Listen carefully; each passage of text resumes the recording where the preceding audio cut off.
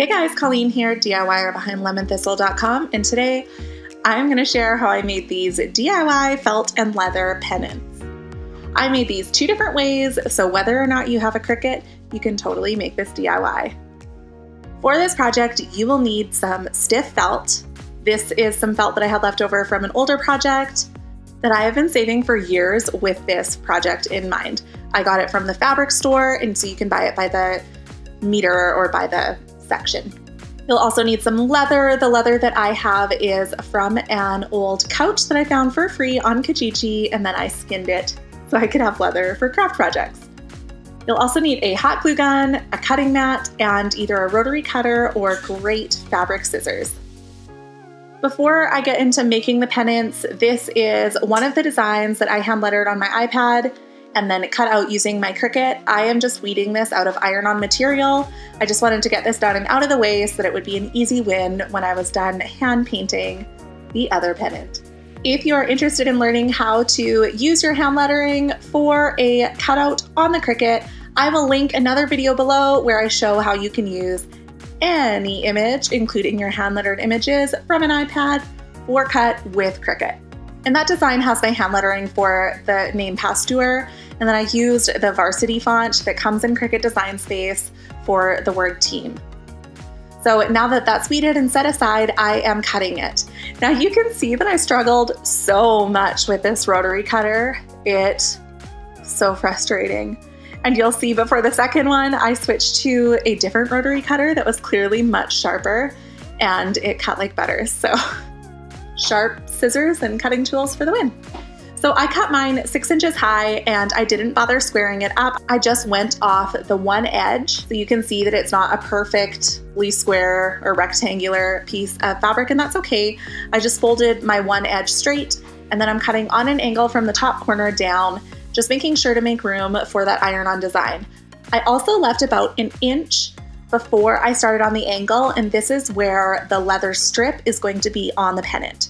So I used my rotary cutter to cut it just like that, and you can see how much I'm struggling here. Oh my gosh, this was so frustrating. So I ended up finishing cutting it with my fabric scissors, and that went really well.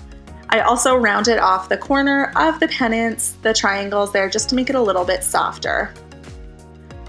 Okay, so here's where I switched to the other rotary cutter, and you can see how much better it works. It just cuts like butter.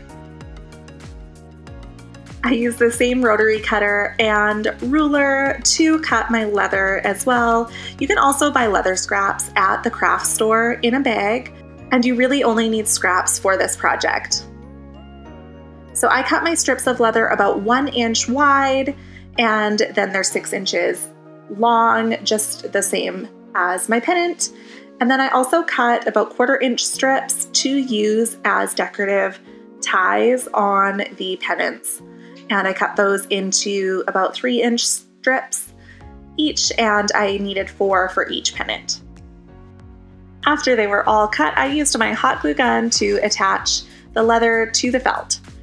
So you'll see on the first one, I added glue down the whole side and then tried to stick it on and had to make quite a few adjustments after the fact because the glue dried too quickly. So on the second one here, you can see that I just glued the top half, stuck those ties in, and then glued the second half afterwards, and that worked much better.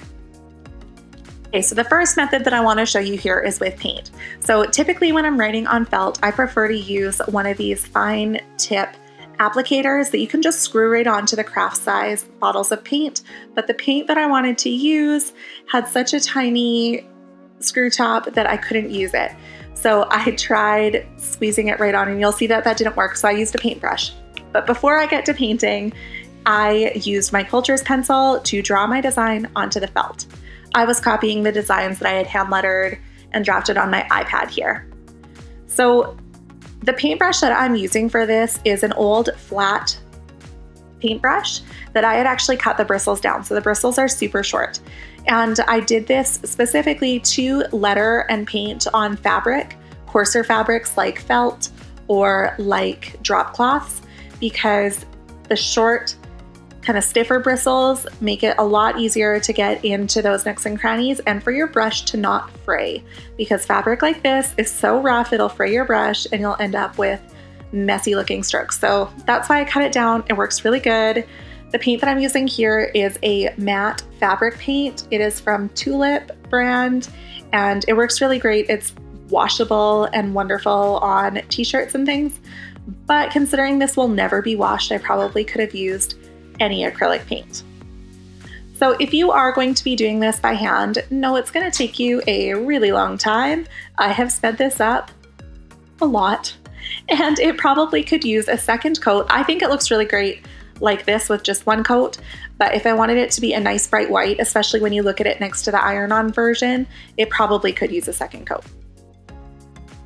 Try not to drag the paintbrush too much because that will pick up fibers from the felt and make it look a little bit more rough and frayed.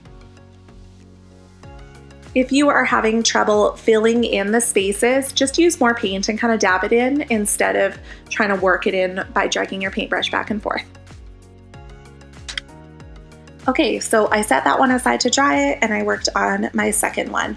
So this one is just regular iron-on vinyl that I got from Cricut, and I have weeded my design, which just means taking away all of the parts that I don't want to iron on.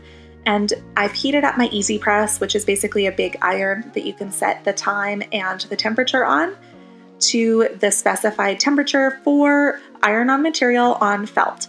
So I am just ironing it on and then peeling the backing off. So I needed to iron it on for 30 seconds and you are supposed to wait for it to cool before you peel it back, but I was impatient. So here I am flapping it around, trying to get it to cool faster because I wanted it to be done. I was so excited. So when that is done, that's it. So you can see this version is way faster and you get kind of more of a professional look. But if you don't have a Cricut, the hand-painted method is really beautiful as well. And this is what I did for years before I got a Cricut and an iPad for my lettering. If you have a Cricut and don't have an iPad for your lettering, you can also digitize your scanned-in artwork, and I will link a blog post below on how to do that. So that is all there is to it. I really love how these pennants turned out, and now I just have to decide where they're going to go. I'd love to hear which one is your favorite, and if you would make one, what you would put on yours. Thank you so much for watching. I hope that you enjoyed this video. If you did, make sure to give it a thumbs up and subscribe so you don't miss out on any more DIY or home decor videos.